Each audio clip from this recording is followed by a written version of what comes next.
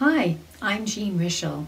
I'm a trainer with the Institute for Multisensory Education, and I'm very excited to be presenting on multimodal ways to teach morphology at Learning Ally's Spotlight on Dyslexia. You know, as early as first grade, our students start to encounter words with prefixes and suffixes. By third grade, most of the multisyllabic words they encounter contain affixes as well as Latin bases and Greek bases. How can we help them with this? Teaching about morphology helps them with reading, it helps them with spelling, and it helps them understand the meaning of new words. And we can do this in a way that's fun and engaging. I really hope that I'll have a chance to see you at my session at Learning Ally's event coming up in June.